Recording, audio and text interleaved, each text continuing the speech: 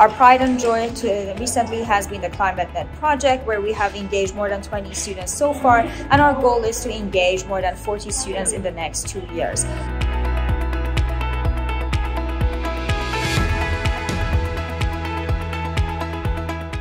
After that, they can enter a 2-month internship program where they will be taking the project from A to Z in not only building the ClimateNet device, but also deploying it to the boxes in the regions.